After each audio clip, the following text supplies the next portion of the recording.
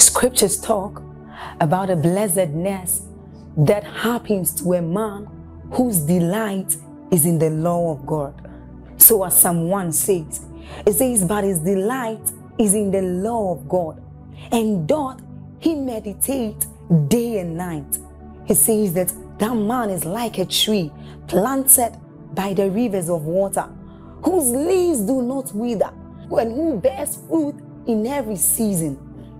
As you're about listening to this message, we believe that your life is going to be like that man planted by the rivers of water. Your leaves are forever going to bear. And we know that your season will not pass by. You will forever shine and you will forever bear fruit. We have a lot of content to share with you. So we would entreat you to subscribe to this channel, as well as like us. Hit that notification bell to receive more updates from us, because we know that whatever content here is going to set you on course at every time. It's going to make you attain whatever stature that Christ wants you to attain. Thank you. Who is the Holy Spirit? The Bible calls the Holy Spirit the wisdom of God. This is very powerful. Wisdom, the wisdom of God. Isaiah chapter 11 and verse 2. Isaiah 11 and verse 2. And the Spirit of the Lord shall rest upon him, he says, the Spirit of wisdom. The Holy Spirit is called the Spirit of wisdom. That means he is the life-giving force behind every manifestation of divine wisdom. There are three levels of wisdom as the Bible teaches. There is wisdom that comes from above, that is first pure. There is wisdom that is scientific, Sophia, that comes with experimentation and experience. There is wisdom that is diabolical and demonic. The wisdom we are talking about is wisdom that comes from above. Are we together? The Spirit of wisdom. Ephesians chapter 1 and verse 17. Paul is praying now. Ephesians 1 and verse 17, that the God of our Lord Jesus Christ, the Father of glory, may give unto you the Spirit of wisdom. So the Holy Spirit is called the Spirit of wisdom. Next point, who is the Holy Spirit? This is a very, very important point I'm about to bring about the Holy Spirit. The Holy Spirit is the author of Scripture.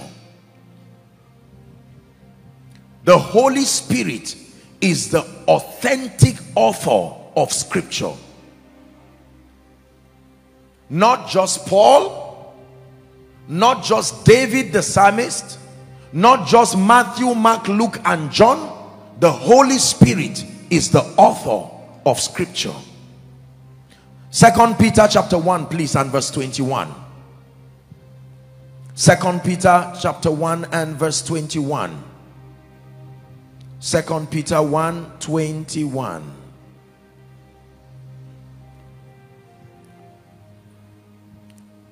Hallelujah.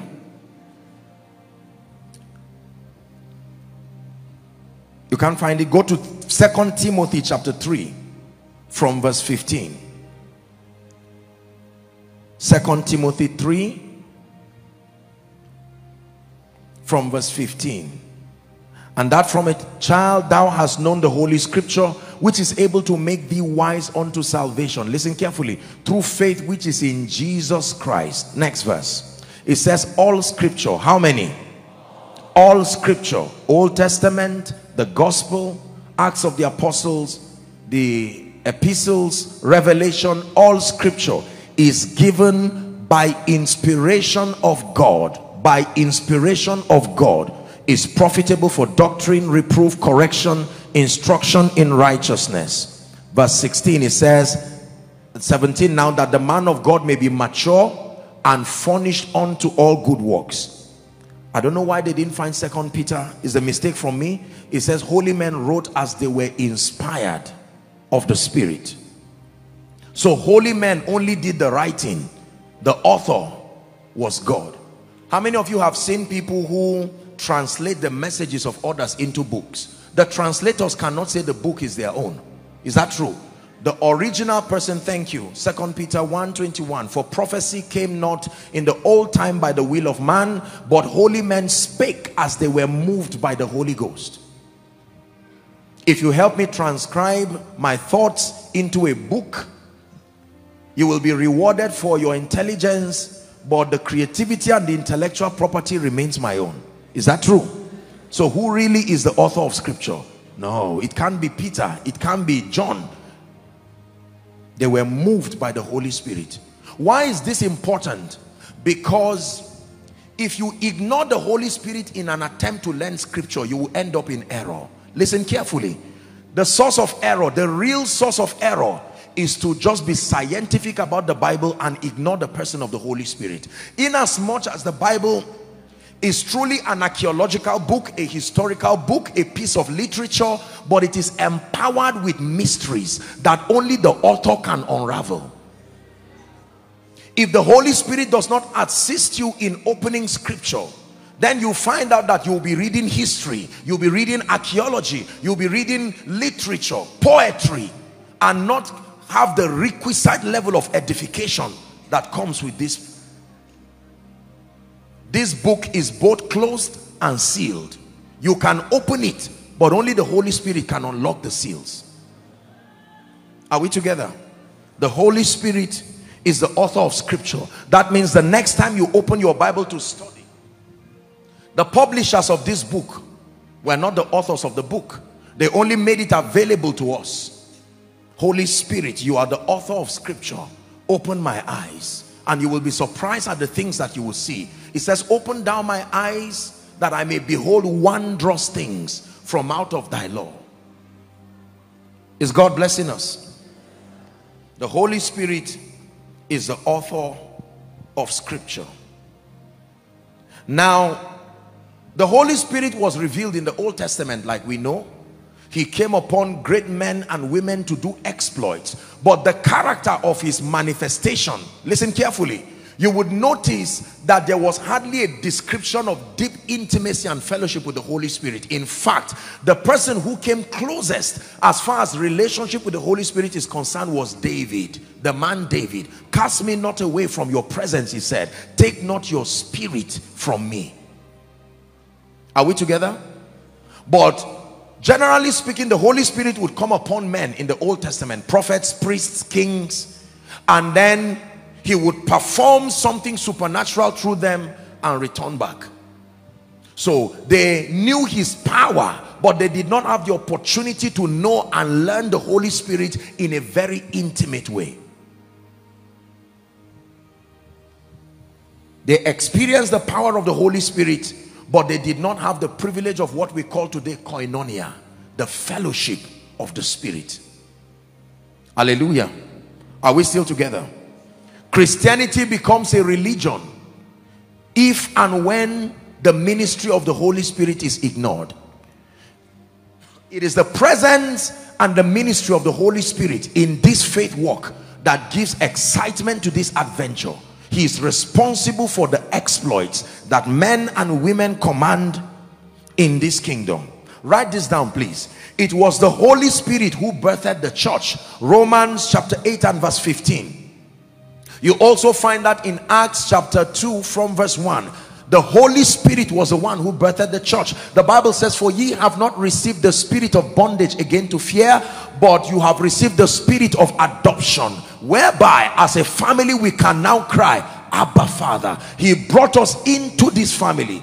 Acts chapter 2 and verse 1, when you read, the Bible says, when the day of Pentecost was fully come, they were gathered together in one accord. Suddenly, verse 2, there came a sound from heaven as of a rushing mighty wind. It filled the house where they were sitting. There appeared unto them cloven tongues as of fire, and it came and sat on each of them. Verse 4, the Bible says, and they were filled with the Holy Ghost. So the Holy Ghost birthed the church, and if the church ignores him today, then will become something else aside the church. Are we together? We must bring back to our consciousness the person and the ministry of the Holy Spirit beyond religion, beyond the fivefold. Let me tell you this: the Holy Spirit is not a privilege of men and women of God in the gospel. No, the Holy Spirit is for everyone. He's not just for pastors, apostles, prophet, believer, and unbeliever, and creation generally speaking. It's more than just the salvation experience, as you'll be learning shortly. Are we together? Praise the name of the Lord. Because for many people, the moment you begin to talk of the ministry of the Holy Spirit, here's what they tell you: I'm not called into ministry. Just leave me. I'm a businessman. I will keep giving you money while you keep knowing him, and go and do your crusade there. Show us the ancient path. Will you lead us along? We want to follow the ways of Jesus. We want to enter your rest. Will you show us the ancient path? Will you lead us along eternal highway? We want to follow the footsteps of Jesus. We want to enter. Now listen, the Holy Spirit is not only God. I want you to know that the Holy Spirit is a person. He has the attributes of personhood. This is very powerful. The Holy Spirit, I've told you here that he's not just wind. He manifests as all those elements, but he's not them. The Holy Spirit has the attributes of personhood. He has a personality. What makes someone a personality? The presence of a will, the presence of emotions, the presence of an intellect. There's no time to begin to deal with this, but I've done this teaching describing the personhood of the Holy Spirit, but for the sake of what we're dealing with tonight, let's just look at it one scripture each. Will. Number one, Acts chapter 16 from verse 6 to 7. Please very quickly help us. We're proving that the Holy Spirit is a person. The Bible says when they had gone throughout all the region of Galatia, they were forbidden of the Holy Ghost. He has a will. The Holy Spirit forbade them. Verse 7.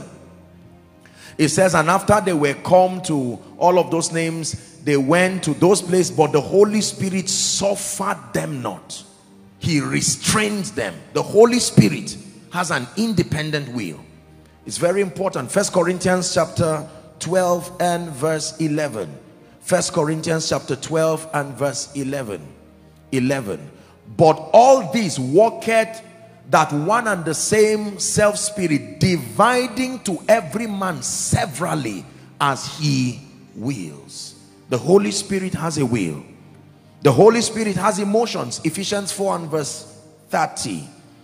Ephesians 4 and verse 30. The Holy Spirit has emotions. The Bible says, grieve not the Holy Spirit. If he was not sensitive to that action, the Bible would not ask you to not grieve him. It says, grieve not the Holy Spirit of God, whereby you were sealed unto the day of redemption. The Holy Spirit has intellect, intelligence. Romans 8:27. Romans 8:27. The Bible says, he that searcheth the hearts knoweth what is the mind of the Spirit. Why? Because he maketh intercession for the saints according to the will of God. He knows what is the mind of the Spirit.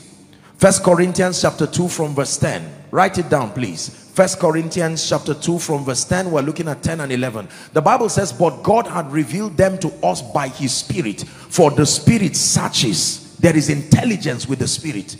The Holy Spirit is not a robot. There is intelligence to him. He searches all things, yea, the deep things of God. For what man knoweth the things of a man, save the spirit of man which is in him? Even so the things of God knoweth no man, but the Spirit of God. The Bible reveals to us very quickly the purpose of the Holy Spirit. We need to know why the Holy Spirit was sent. Why do we talk so much about him? Why did Jesus talk so much about him? The Holy Spirit has basically a threefold ministry. A threefold ministry. Number one, he has the ministry of conviction. Number two, the Holy Spirit goes, this is the scope of his assignment. Conviction. What does it mean to convict? To bring to your awareness, to compel you to pay attention to an object or a truth. The Holy Spirit, he's the one behind every kind of godly conviction. Number two, the ministry of transformation. What is transformation? The name given to the process that makes you like Christ in experience is called transformation. My little children, he says, on whom I travail until Christ be formed in you. Then the ministry of empowerment. What does it mean to empower? To empower means to engrace you. To engrace you so that you are able to produce results that ordinarily you would not be able to produce. Are we together? All of the long stories that I started with giving the theological background is to this intent. Listen carefully. This is the core of my teaching now. Anywhere you find the Holy Spirit on earth, it is one of these three things he's doing: conviction, transformation, empowerment. Look at me. We're going to discuss his ministry and the objects, the recipients, who are the candidates that qualify for his ministry. But until then, I want you to understand something. Every time you see an unbeliever, the greatest need of an unbeliever is salvation. Never forget this. The greatest need of an unbeliever is not house rent. The greatest need of an unbeliever is not the hospital. The greatest need of an unbeliever is salvation. The greatest need of a believer is transformation. When a believer is saved, the next assignment of the Holy Spirit is to sponsor transformation. An heir, for as long as he's a child, the Bible says, he differeth not from a slave, though he be Lord of all. Are we together? Transformation. Then the greatest need of a transformed believer is empowerment. This is the sequence. Every time, look, just learning this alone will make you a matured Christian. So you know how to bless people according to the categories. When you see an unbeliever, your principal assignment is to stand in partnership with the Holy Spirit to the end that he becomes a recipient of the life of God. No matter what you do to an unbeliever, if he has not received salvation, you have not given him the greatest gift. For a believer, the greatest gift you can give a believer is an atmosphere and an information that can lead to transformation. You can give miracles, you can build a house, you can bring breakthrough, you can bring healing. None of those things are superior in themselves. The most superior blessing that you can give a believer is access to light, illumination, bringing him to a place of transformation. Then for a believer that is transformed, the greatest need for a transformed believer is now to be able to prove and defend his proposition, and for that you will need empowerment. Are you seeing that now? Just having this knowledge alone will make you such a matured Christian, and you will know how to help people. You don't start talking about salvation to one who is already saved, except you're just teaching him and mentoring him to also be an effective evangelist. An unbeliever, salvation. A believer, transformation. A transformed believer, empowerment. Are we together? And may I add that the greatest need of an empowered believer is character and humility. When a believer is empowered, he now needs character and humility, because knowledge can puff up. Remember our teaching, we just finished a series on witnesses.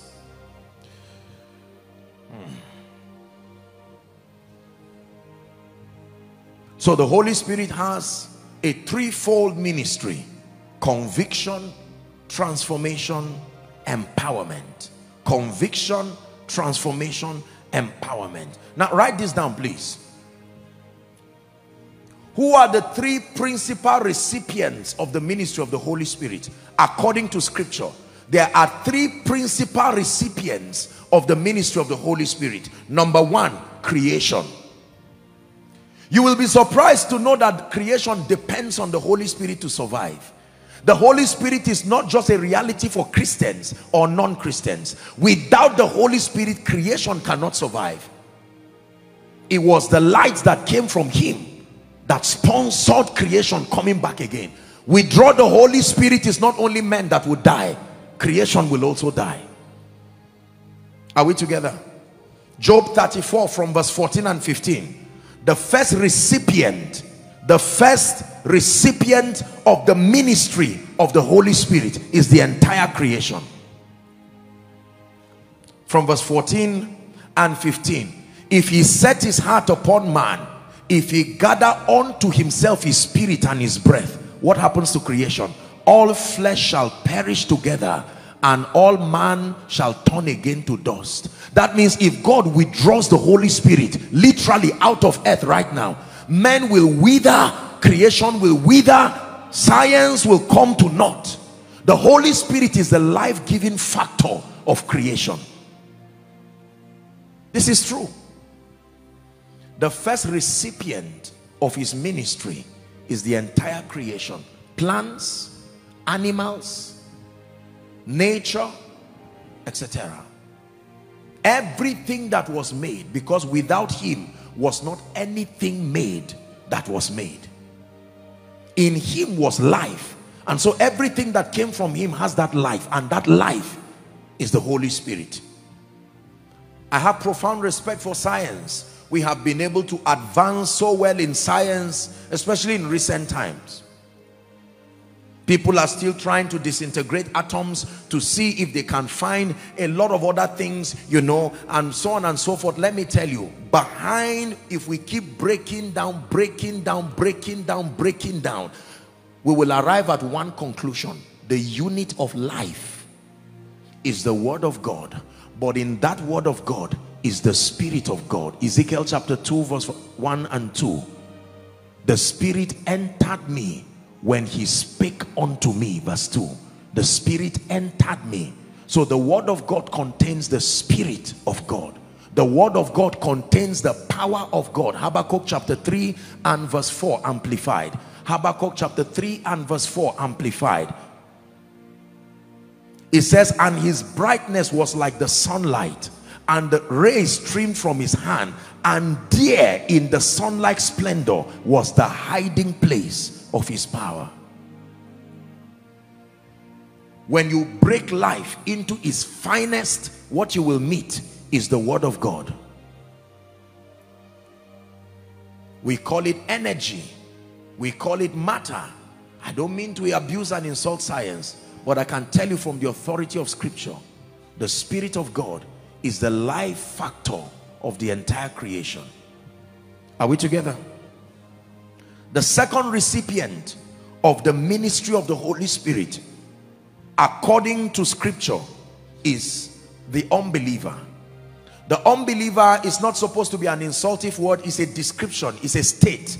Who is an unbeliever? One who has not had the opportunity to hear and to believe the gospel. What is the gospel? A revelation of the Father's love, revealed in and through the substitutionary sacrifice of Jesus. Man and creation being the object of that love and that sacrifice. That is the gospel. For God so loved the world, John 3 and verse 16, that he gave his one and only begotten, now the firstborn among we the begotten, that whosoever believes in him should not perish, the Bible says, but have life eternal. Unbelievers, he has a ministry to unbelievers. What is his ministry to unbelievers? Conviction. The Holy Spirit has a ministry of conviction to unbelievers. John chapter 16, please. John chapter 16. Let's start from verse 13. John chapter 16. It says, howbeit when he, the Spirit of truth, is come, he will guide you. Please back down a little. I'm looking for the scripture where, find it for me if you can. Okay, I think that should be John 16 from verse 7. Go down to verse 7.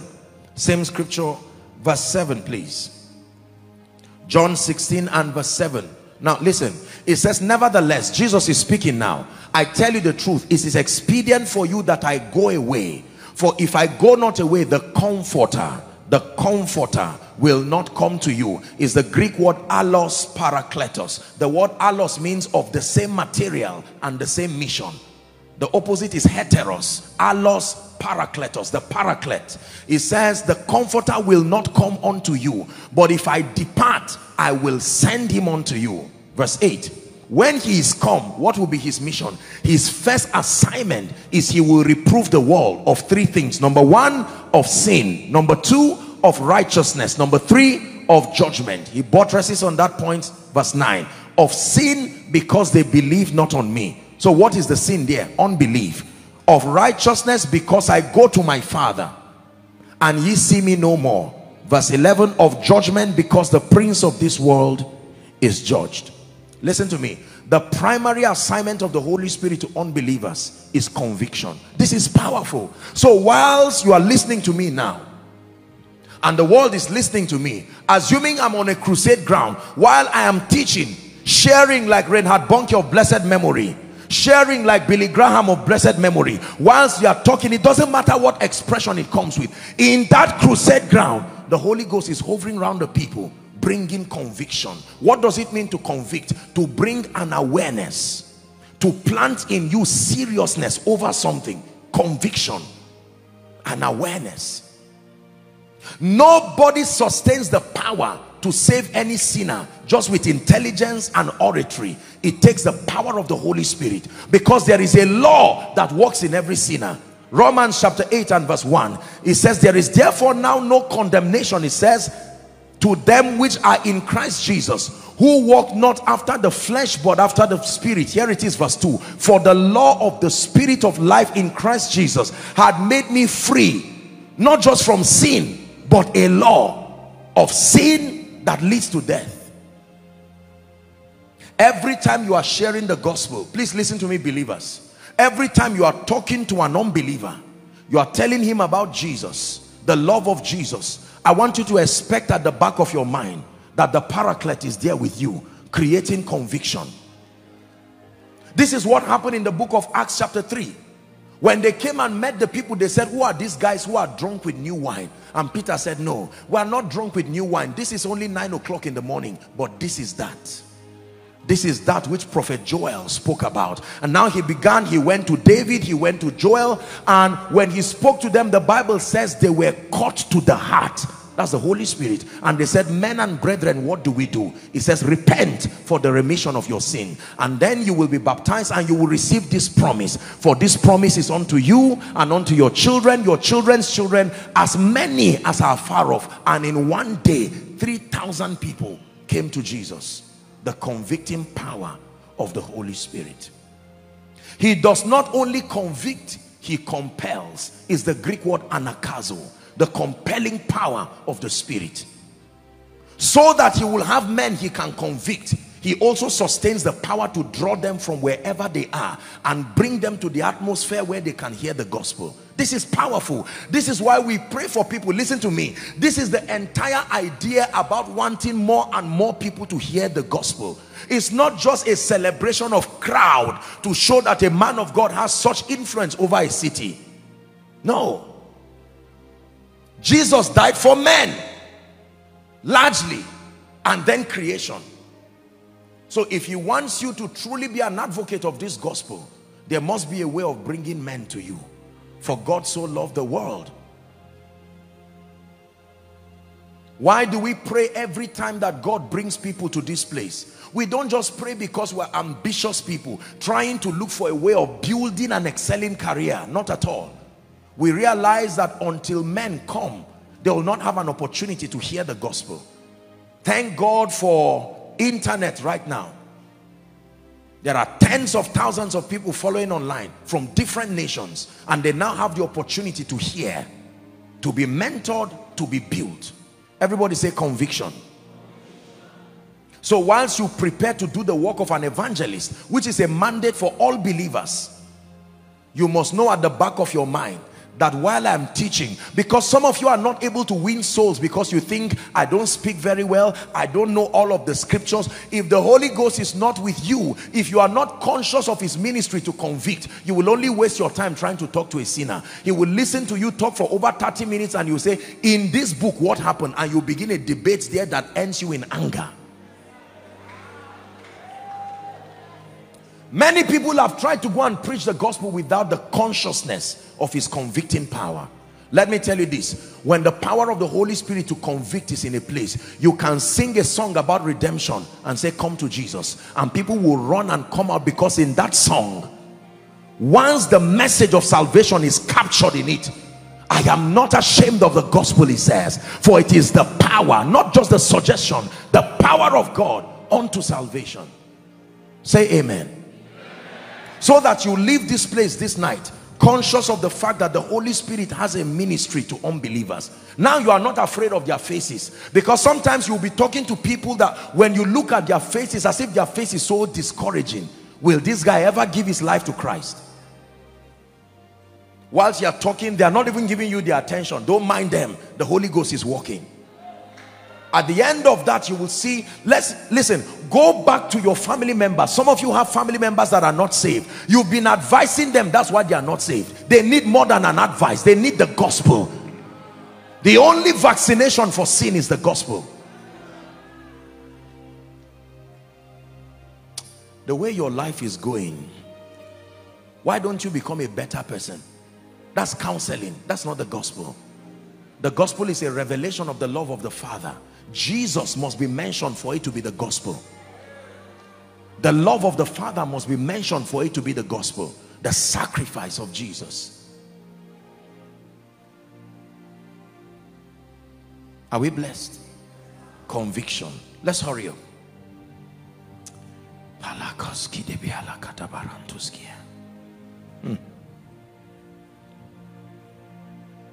What is his ministry? The third recipient of his ministry. Let's do a quick recap. Number one, the first recipient of his ministry is the entire creation. Number two, unbelievers. Number three, believers. He has a ministry to believers. Inasmuch as he plays that role. Now, let me tell you this. Please look up. You have to learn this. Come Dave, let me use you. Watch this. Assume with me for a moment that this gentleman is one who is an unbeliever. He's not been born again. He's not given his life to Jesus. Okay, so I am teaching in church now, and the convicting power of the Holy Spirit comes upon him. Watch this. As I lead him to Christ, usually you would notice in the context of my prayer, I might not even mention the word Holy Spirit. Why? Because there is no other name under heaven given unto men, the Bible says, by which we must be saved. The office of salvation is the office of the Christ, even though the administrator of salvation is the Holy Spirit. You have to understand this. Jesus today is seated at the right hand of the Father. So when you sing a beautiful song, into my heart, come into my heart, Lord Jesus, remember, come in today, come in to stay, come into my heart, Lord Jesus. Beautiful. Now, he receives the life of God. You say Jesus is in his heart, you are right. But the personality that comes in honor to that prayer is the Holy Spirit. The Holy Spirit, remember, he's the extension of the presence of Jesus. So it is true from scripture that Jesus lives in his heart, but the personality that lives is the Holy Spirit. The Holy Spirit is what we call eternal life. He does not bring eternal life. He is the life of God. Are we blessed? Yes. So Jesus is in his heart,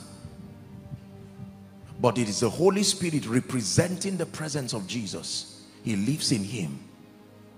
Jesus is in heaven as a person. I hope you know that Jesus left with his body as a man. He did not leave his body behind. The fact that Jesus left with his body is the most classic proof that is returning, because you need a body to operate on earth. It was difficult for him to come the first time. He needed to rally around a woman to donate her womb for 9 months. Now you don't need that again. Any moment he can come, because he left with his body. The next time you doubt if Jesus is coming back, remember he has a body that he can use. Are we blessed? So the Holy Spirit comes in honor to that salvation prayer. Now watch this. This gentleman just gave his life to Christ. He is now a believer. What then is the next assignment of the Holy Spirit? Let me tell you this. Listen carefully. He's received Jesus Christ, but he's not transformed. His senses are still deadened. He's still living in the flesh. He's still a carnal man, even though a saved one.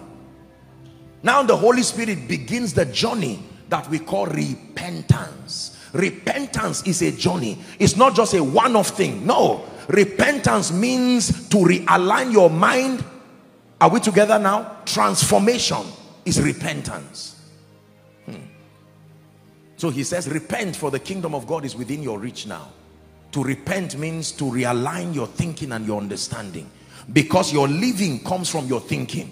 Effective living comes from effective thinking. Are we learning? God bless you. So now,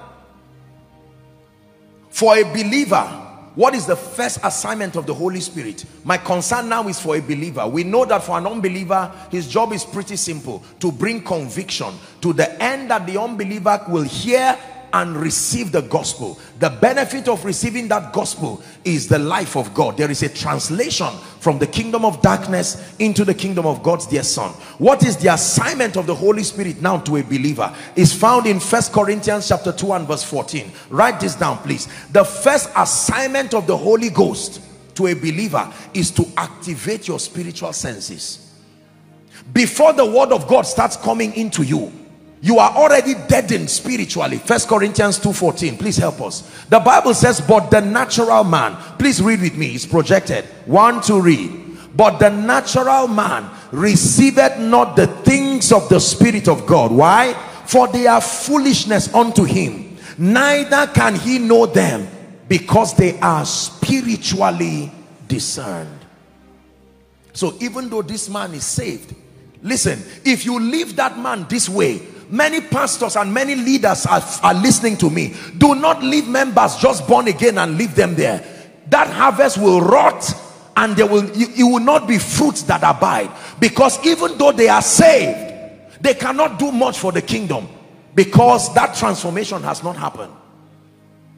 So what we largely do in church is that we save sinners, and now they become believers in Christ, which is true and is a fact, and we leave them there. After a few months, we make them pastors, we make them deacons, we make them leaders in that state. Listen, if you are not in the kingdom, and even if you are in the kingdom and you are not transformed, many spiritual activities will not make sense. For instance, why will a believer lock himself in a room and dance and say, I am walking my way to victory? What does that mean? If an unbeliever or a believer that is not transformed sees you, he says, this Christianity has turned adults into fools. It's foolishness unto him. Why will you say to sow a seed and you are saying you are using that seed to break lack, to break poverty? It doesn't make sense. Why will you be praying in some kind of language? You are just praying gibberish for hours, and you are praying and you believe you are generating power. Who said that's how they generate power?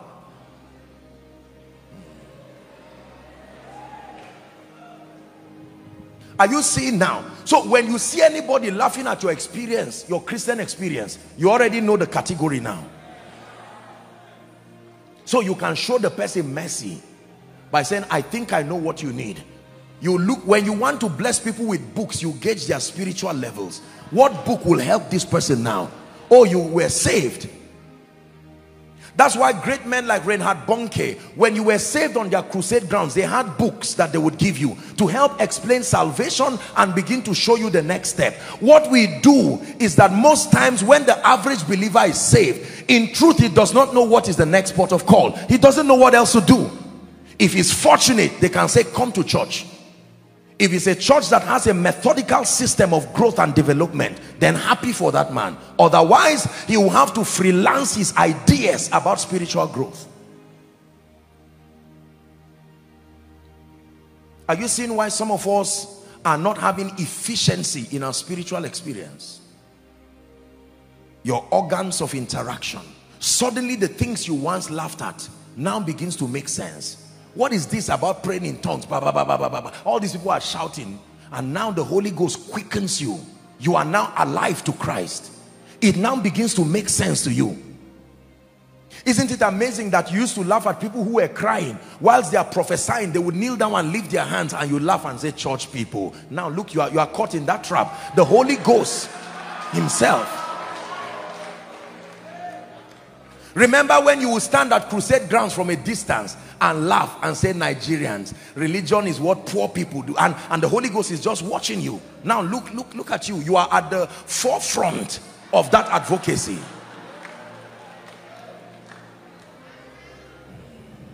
Listen, do you know why I'm teaching you this? Because true love is based on understanding, not just emotion.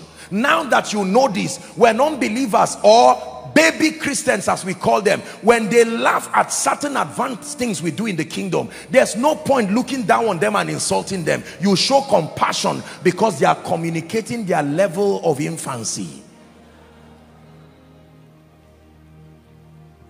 You don't flog a baby when he pulls on the ground or when he moves around playing. He's a child.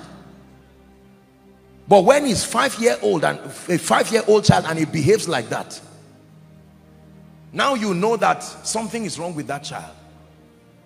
And that from a child, thou hast known the Holy Scripture, which is able to build you up. You see that?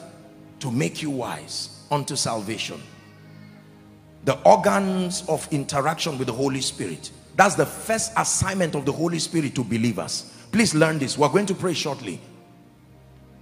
The organs of interaction. He activates your spiritual senses. The Bible calls it being alive unto God. Now the fire, the passion, you now understand why we pray. Now you understand why we do the things that we do. And with our hands lifted up, we will worship our King. And with our hands lifted up, we come before you rejoicing. With our hands lifted up to the sky, and the world wonders why. We just tell them we love in our King. Oh, we just tell them we love in our King. Yeah. So when they do not understand why we do the things we do, why will someone tell you, you are a stupid man, going to church every time, and you can look at the person and say, God bless you? From whence does that compassion come? They don't know what you mean to me. They don't know what you mean to me. The Holy Spirit. Listen. So that your intercession can now be effective. Some of you have loved ones who live around you, but they fight anything that is pro-spirituality. The key is not to look down on them. The key is to begin to pray the prayer of mercy, that the eyes of their understanding be open. Some of you is your spouse. You love God, but your spouse does not seem to have that kind of passion and zeal. Now you know what to pray. God help him is not the prayer. You must be intentional and methodical with your prayer. The diagnosis to that situation is that that person is saved, but is still in the flesh, is still a carnal man. And the Bible says he's a natural man. He cannot understand the things of the Spirit. They are spiritually discerned. So when the Holy Spirit comes, now he begins to help you. Fasting now begins to make sense. Worship now begins to make sense. You can wake up in the night and pray and not feel guilty for stretching yourself that much. Coming to church, I was glad when they said unto me, let us go to the house of the Lord. Most people think church is a place for people who are poor and broke and are struggling. So they just quickly come and receive breakthroughs from God. Once they are all right, they wave until the day they are in trouble again. No, no. They that be planted in the house of God, they shall flourish in the courts of our God. The Bible says even in old age, that means they should be there in a long time. They will be fat and flourishing. The second ministry of the Holy Spirit to believers. Have I lost you? Are we still together? Now I'm zooming in on his ministry to believers. Number one is activating your spiritual senses. Number two, revelation and understanding of scripture. This is the second ministry of the Holy Spirit. Please pay attention. Ladies and gentlemen, the Holy Spirit has the exclusive know-how to make scripture open to the believer.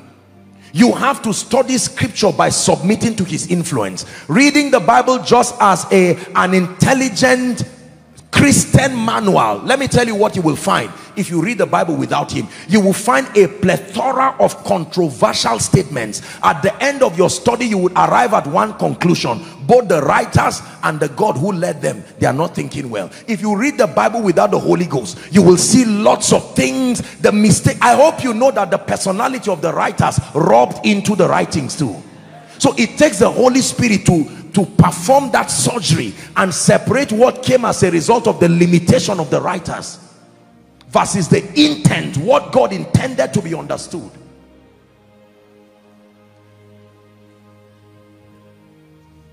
That's why he's called helper.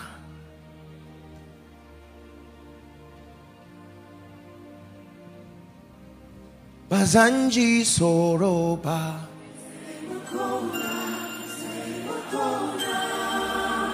Bazanji Kunyaba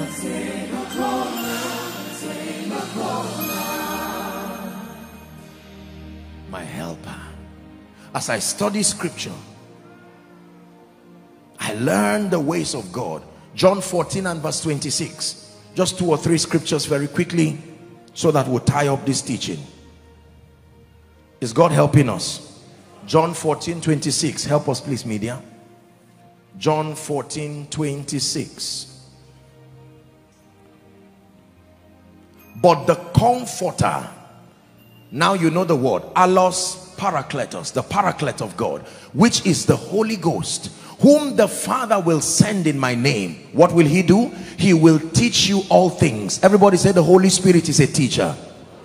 One more time, please say the Holy Spirit is a teacher. He will teach you all things and bring all things to your remembrance. I rebuke memory loss in the name of Jesus Christ. The Bible says the Holy Spirit can bring to remembrance whatsoever I have said to you. That means there is nobody that is dull. The Holy Ghost can bring to remembrance. He can bring to remembrance. Are we together?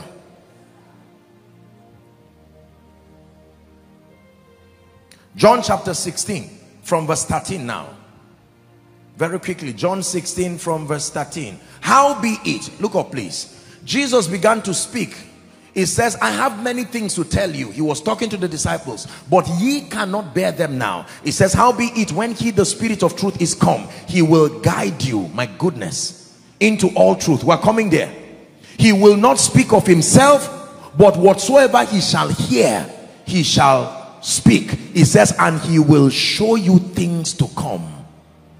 Apostle, how do you know what will happen? He will show you things to come. He didn't say he will show prophets things to come. He will show you things to come. He can let you know that this man coming is your destiny helper. Position yourself well. Do not miss that opportunity.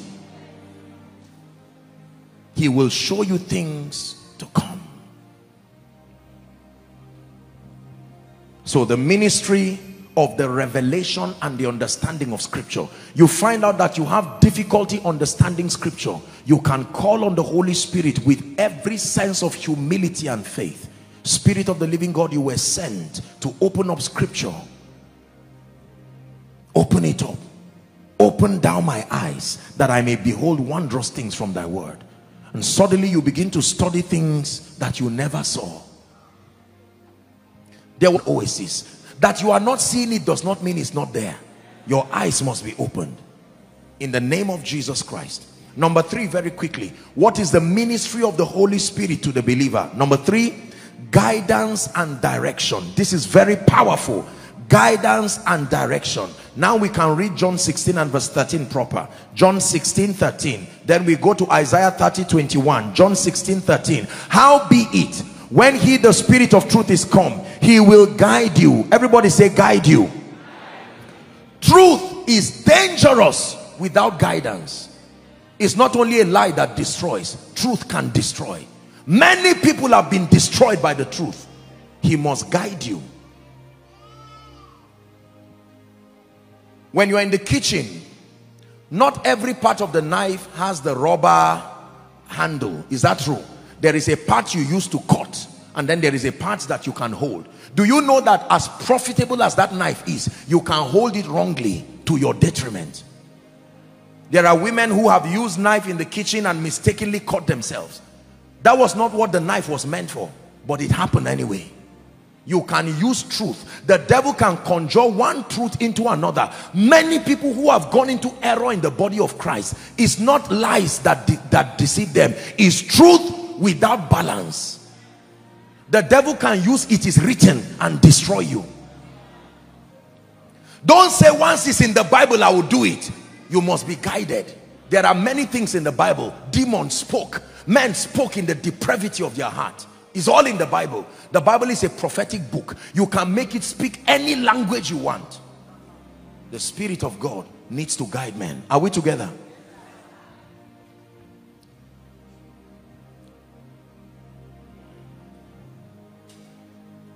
Isaiah 30:21.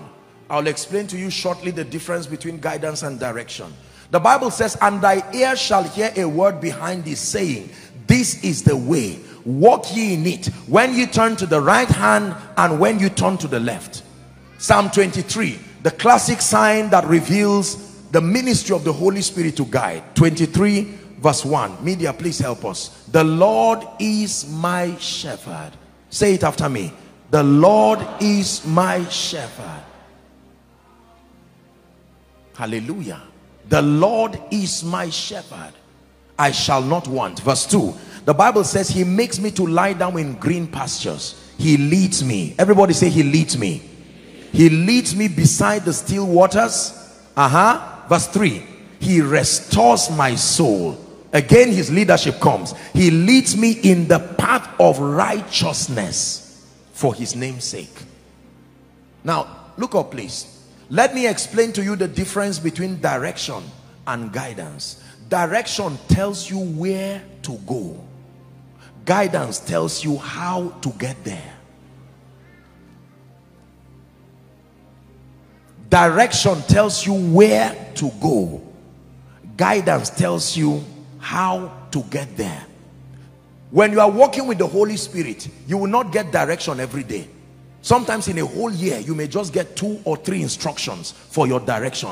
What you need every day is guidance. I can direct you and tell you, you want to go down to the overflow outside, go this way, turn left, go right. That's direction.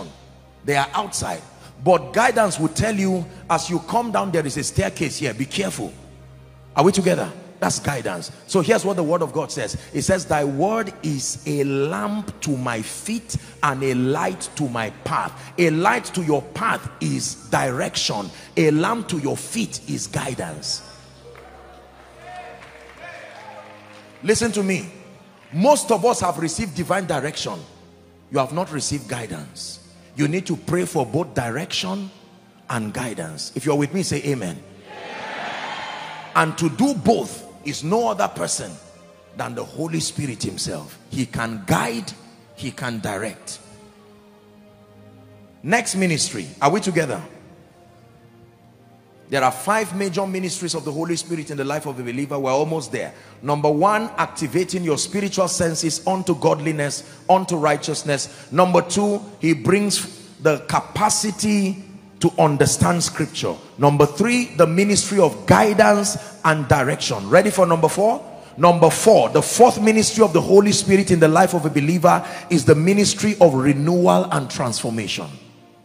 Renewal and transformation. Philippians chapter 2 and verse 5. What is renewal? What is transformation? Aligning your mind, your thinking, your belief systems to the ways of God. Let this mind be in you, it says, which was also in Christ Jesus. Please look up. Jesus did not just excel because he was the Son of God. There was a belief system, there was a philosophy, he had an ideology that made the Holy Spirit comfortable walking in him. And he says, permit that mindset which was in Christ Jesus to also be in you. Hallelujah. 2 Corinthians chapter 3 and verse 18. Popular scripture. 2 Corinthians chapter 3 and verse 18. The Bible says, but we all, how many of us? How many of us? Everyone can participate. Every believer in Christ is a candidate for renewal and transformation. We all, with open face, beholding as in a glass or a mirror the glory of God, it says we are changed into the same image from glory to glory, even as sponsored by the Spirit of God. The Holy Spirit. That means I can evolve to more superior versions of myself. This is good news. The yesterday version of me may be weak. The yesterday version of me may be prayerless. The yesterday version of me may not be powerful. Demons and witches and wizards can just play you like a tennis ball. But when you submit to the ministry of renewal and transformation, give yourself a little time and you emerge a giant and a champion. I went up by revelation.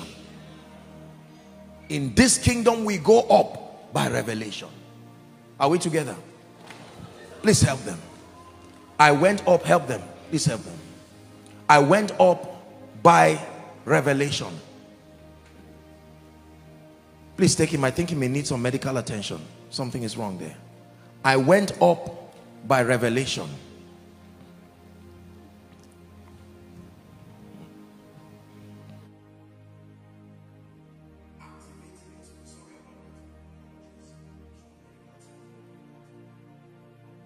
Transformation and renewal. Now please look up. The Holy Spirit, there is a relationship between the Word of God and the Spirit of God. It is the unity of the Word and Spirit. Everybody say the Word and Spirit. It is not the Word alone. It is not the Spirit alone. For a very long time in the body of Christ, look up please everyone. For a very long time in the body of Christ, there has been a conflict among believers as to the Word and the Spirit. We have a section of believers who are Word people. They don't have any business with the Holy Spirit. Word. Then we have other charismatics who are Spirit people. Power, manifestation, no Word. The Bible never teaches us to choose either the Word or the Spirit. It is always the Spirit and the bride say come. The idea of dichotomizing the ministry of the Word and the Holy Spirit is not an accurate exegesis of Scripture. The Holy Spirit takes advantage of the Word of God and now begins that mentorship. It's like a student in class. You need both the textbook and the lecturer. Is that true? For effective study and knowledge, even though you have the textbook, it's not enough. You can read up here and there, but for methodical growth, you need the ministry of the lecturer and the manual. The lecturer helps you to explain, because in most cases you are reading his own book. Transformation and renewal. Transformation and renewal. The last ministry of the Holy Spirit in the life of a believer is empowerment. Pay attention. We're about to pray. Empowerment. Pray in the Spirit in 1 minute. Empowerment. Isaiah 61.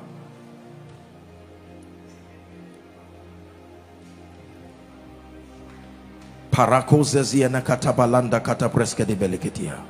Ekretos kediza nekesh kalenda karuska diatabalakatoskia. Shovros kotos kevreski barahaskidia. Empowerment. Empowerment.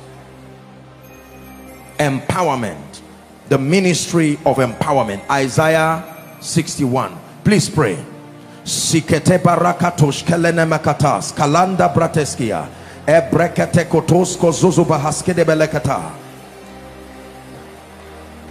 Hallelujah. Praise the name of the Lord. Please give us Isaiah 61. Look up, everybody. Isaiah 61 from verse 1. It says, the Spirit of the Lord God is upon me, because the Lord hath anointed. Everybody say anointed. The word anoint is the root word ordain.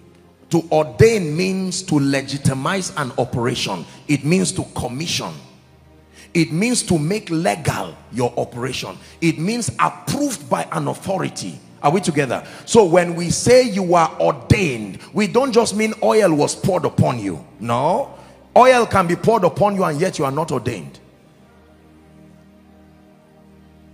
To anoint means to legitimize an operation. It's an ordination. The Spirit of the Lord is upon me, because the Lord hath anointed me to preach good tidings to the meek.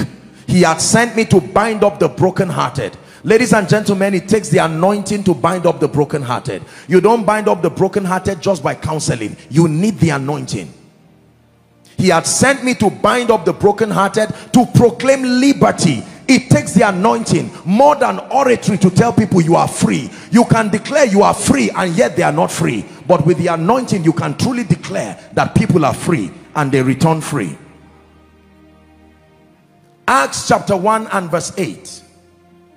Jesus himself is speaking now. Acts chapter 1 and verse 8. Please give it to us. Acts 1 verse 8. But ye shall receive power. Ye shall receive power. Koinonia, ye shall receive power. After that the Holy Ghost, not outside of the Holy Spirit. Please look up. It is possible to have power outside of the Holy Spirit. Power of witchcraft, power of satanism, diabolism, etc. that have all kinds of side effects. But if it is the power from on high, your power in this kingdom is a derivative of your relationship with the Holy Spirit. For instance, if you go to meet a spiritualist or a herbalist, he's not looking for a relationship from you. He just needs to know, what do you want? And immediately he doesn't even need to know your name. But when you come to God, God, give me power. He takes away your hand and say, I want your heart first. I want a relationship. The power of a believer is a derivative of a relationship. So if you come to me and you say, Apostle, I need power, I will first lead you to the custodian of that power, who is the Holy Spirit. You shall receive power. Now you understand. After that, the Holy Ghost is come, not before, not during. You engage his ministry, then you receive power, and the power will help you to be a witness unto me in Jerusalem, Judea, Samaria, to the uttermost part of the earth. Acts chapter 10 and verse 38. This was Peter in the house of Cornelius. This was the salvation of the Gentiles. This is the first time from scripture that the Gentiles will be coming into the faith fold. How God anointed Jesus of Nazareth. It says, with the Holy Ghost and with power. Everybody say the Holy Ghost and power. One more time, say the Holy Ghost and power. It says he went about. You would see him walking alone, but he was not alone. He went about. Not they went about. He went about, but was not alone. My goodness. From today, somebody will go about, but you are not alone.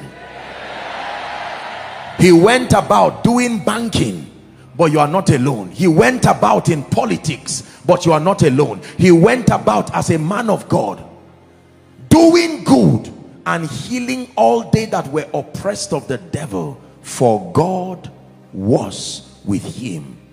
The most important message is not power was with him. God was with him. For God, are we together? Was with him. Write this as we attempt to conclude. The Holy Spirit is the custodian of the anointing. Just help those under the anointing. My God. The Holy Spirit is the custodian of the anointing. Please hear me, believers. You know, we are sent to the body of Christ. More than just this family, this fold. And I have to tell you this. It is easy to delve into witchcraft, delve into spiritism, delve into all kinds of extra biblical practices and all kinds of demonic activities in sincere search for power. There are sincere people who just desired power for ministry, power for living, and because they, yes, what is the power? Do this, do that, do this, do that. And because of our desperation for results, I'm not saying this in a way that administers condemnation, but it's a call for us to be careful. There is nobody who is truly empowered in this kingdom. Genuinely empowered came from the Holy Spirit. So the anointing and the power that we have is a derivative of our relationship. Just help those under the anointing. Now watch this. Some of you, if you have a card, maybe a debit card or so, and if you have a child or somebody, you see someone else with that debit card, there are two things that message will tell you. Either you are a thief, you stole the debit card, or you have a relationship with the owner of the debit card. Is that true? If you see me with your debit card, I have a right to meet you and say, sorry, I saw this man with your debit card. And you say, yes, I gave it to him, as proof of a relationship. So when you see people carry power and yet the custodian of that power is still a mystery and is distant to them, something is wrong.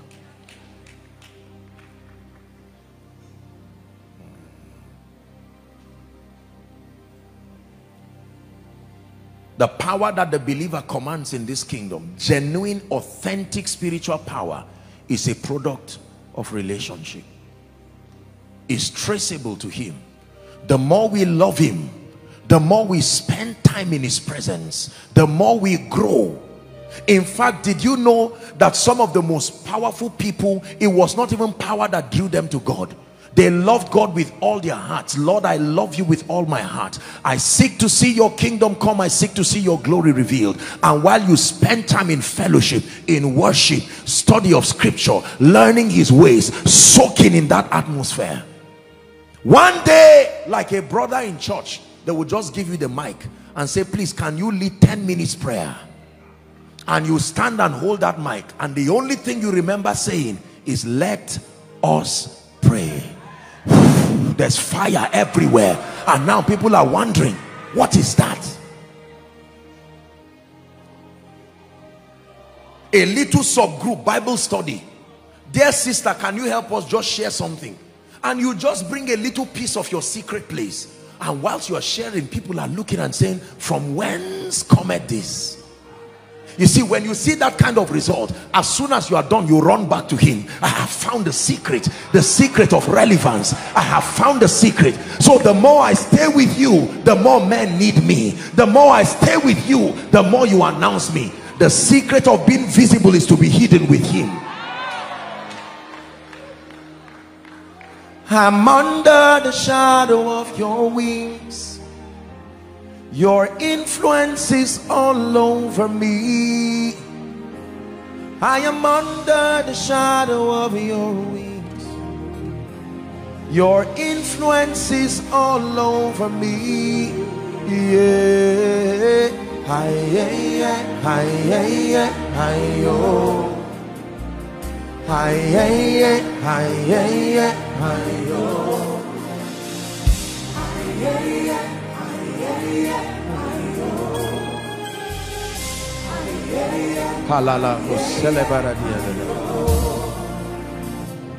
I am victorious. I have overcome. I am victorious. I have overcome. Say, I am victorious. I am overcome. I am victorious. I am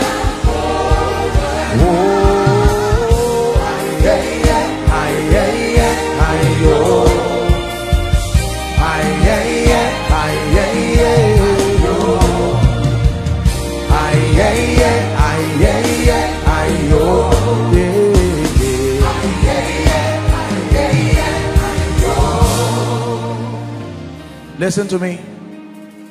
If you embrace the ministry of the Holy Spirit, he will take away shame and even reproach from your life. My call tonight, therefore, beloved people, most of the things we have been searching for in the hands of men can only be found with him. The fame you are looking for, the visibility you are looking for, he's the custodian of it. The power for miracles, signs and wonders, you may receive impartation from men, but genuine grace that lasts only come from him. You want to have understanding of the word of God, you want to walk in victory. Now thanks be to God, the Bible says, which causes us always to triumph. Triumph is only resident with him. But you see, the Holy Spirit is a gentle spirit. He will not struggle and wrestle with the spirit of man. You have your own will. The Bible says, as many as received him. That means he can be rejected. It says, ye shall receive power. You can reject it. Please listen to me. There are some of you here who are in ministry or have a call to serve the purposes of the kingdom in the fivefold. Some of you are called to business, like we've discussed in our series on witnesses. Can I tell you this? In all your getting, until you truly encounter the ministry of the Holy Spirit, the Holy Spirit is not just useful for fivefold ministry. He will bring one business idea from your spirit that will cause nations to celebrate you forever. Look what he's done with our lives. Look at it.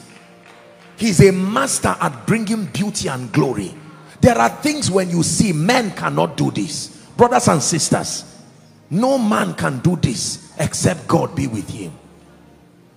Therefore, I introduce you to the ministry of the Holy Spirit.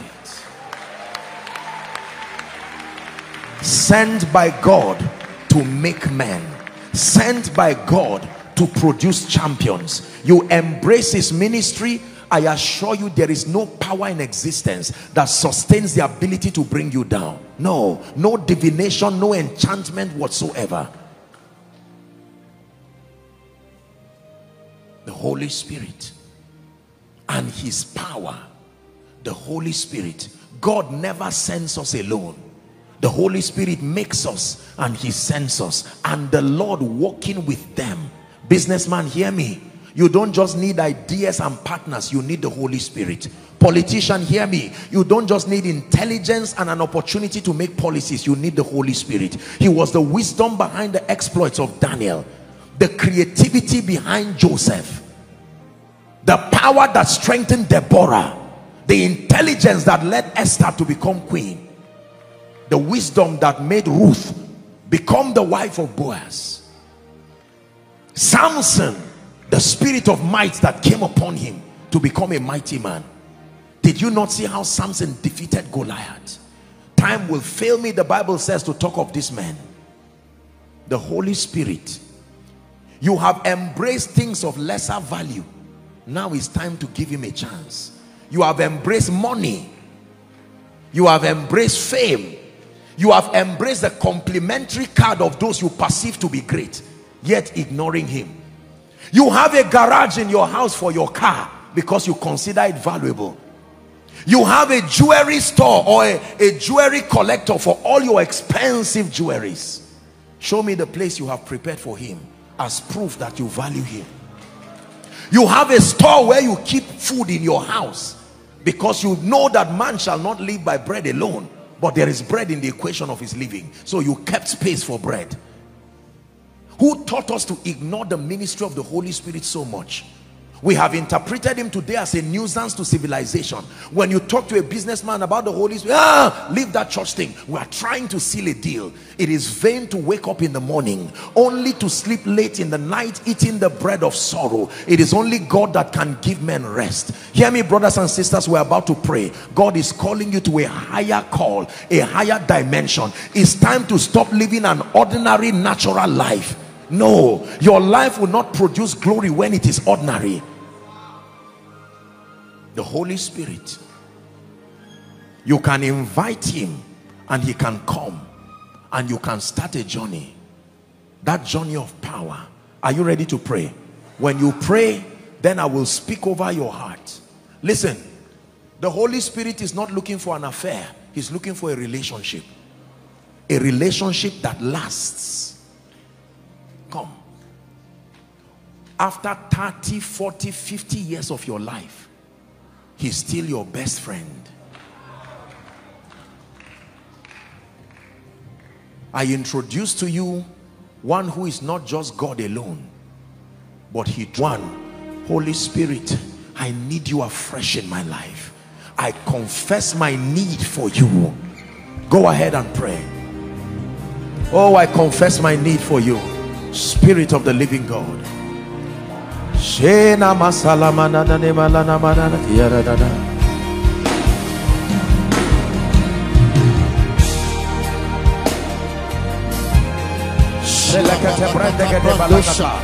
Are you praying? I need you. I need you. I need you. Listen. Look up.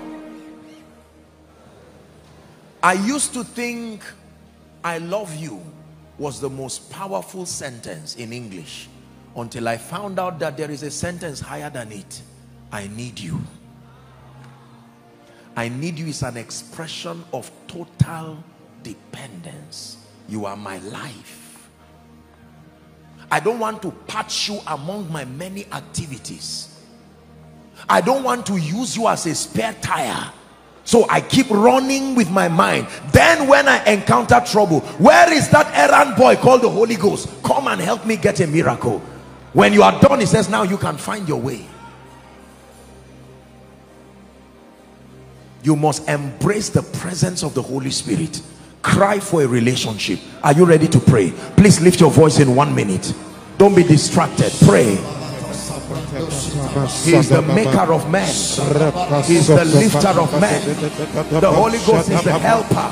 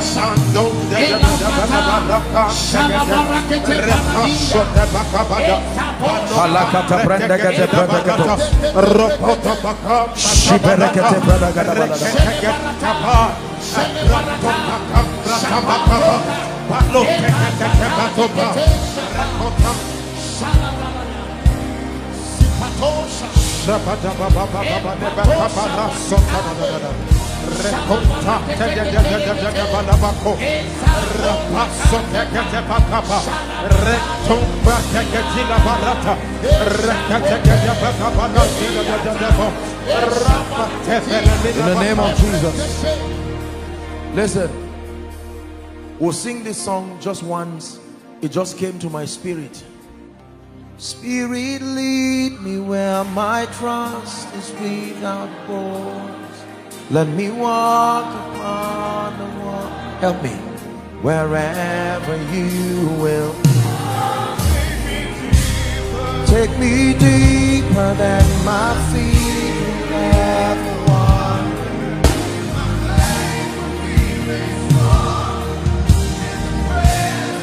For the last time. Spirit, leads me in.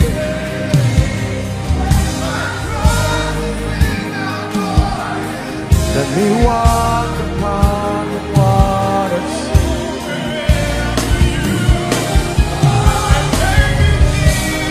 Take me deeper than my feet could ever wander.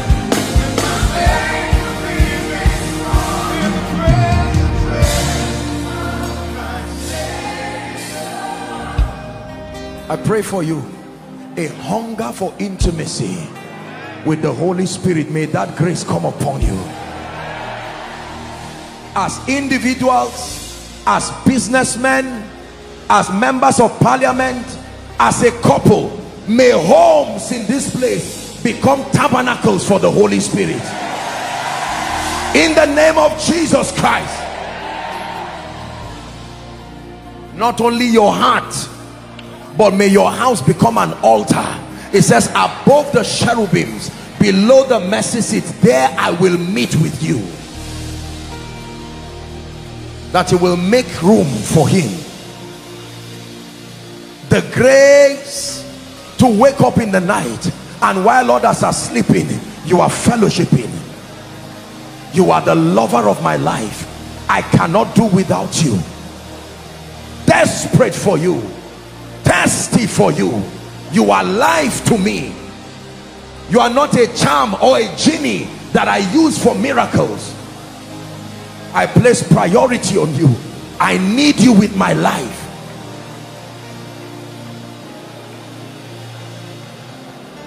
Hallelujah. Listen to me. When you find him, you find power. When you find him, you find influence. When you find him, your fear dies. You no longer fear the future. Will I be great? Will I last? All that is nonsense when you find him. But I know whom I have believed, and I am persuaded he is able to keep that which is committed unto him against that day. You can tell that your ministry or your business 30, 40 years will still be blazing fire and bringing glory to the name of the Lord. We live in an uncertain world. Almost nothing is certain right now. But I tell you, you can find certainty in an uncertain world. Let him hold your hands. Let him hold your ministry. Let him hold your family. Apostle, you don't know what will happen. I'm afraid for my children. I don't even know what they will learn. Commend them to the Holy Spirit and remain a steward while he remains the owner, and you can find rest. Otherwise, hypertension will destroy you in such a world that we live in. Hello. Scriptures exhort us from the book of Proverbs. It says, my son, attend to my sayings. Incline thy ears to my words. Let them not depart from thy eyes, and keep them in the midst of thee. As you have listened to this message, we believe that you are going to reap the blessings thereof if you attend to these words as well. That you will keep these words in the midst of your heart. That no matter the circumstance, your eyes are going to be fixed on these words. And as you have been blessed, we will tell you to share this message. Be an evangelist by sharing to others to be blessed. And then subscribe to this channel for us, because we have loads of videos, we have loads of content that is going to make you blessed, that is going to set you on course, that is going to set you ablaze. And don't forget to like for us. Thank you.